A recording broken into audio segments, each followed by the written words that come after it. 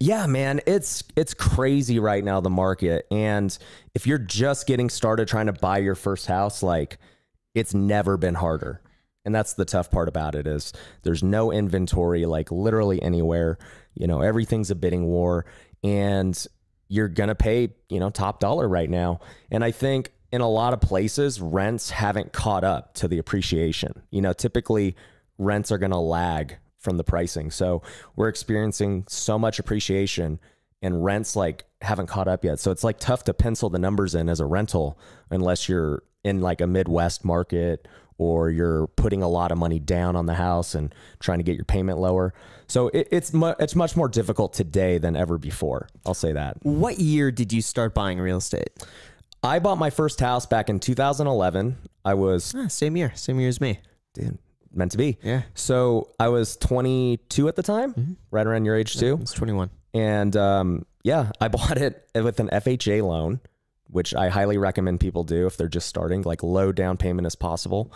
And dude, I bought it for 160 grand, literally like 5 minutes from here.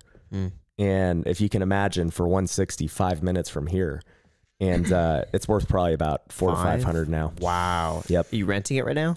No, I sold it. I sold it like 2 years later. Yeah.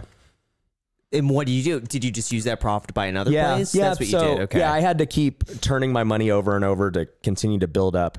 You know, if I ever kept a rental, I wouldn't have been able to live. The only way I made money was by flipping houses and just continuing. That was my income. Got it. What'd you end up selling it for?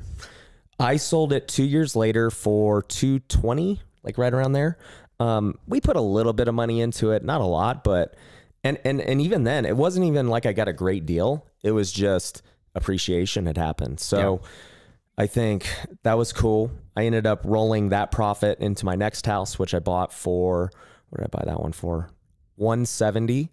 And I sold that one 2 years later for 240, you know, kind of the same deal again, appreciation. And I've kind of just every 2 years have gone to a new primary because, you know, you get tax-free capital gains, and, you know, luckily my income was increasing, and, you know, I got a family now, so we had to keep getting a bigger home. So yeah, that's kind of how I got started. And I think it's a great way for other people to get started, is, you know, buying a personal residence just with an FHA loan.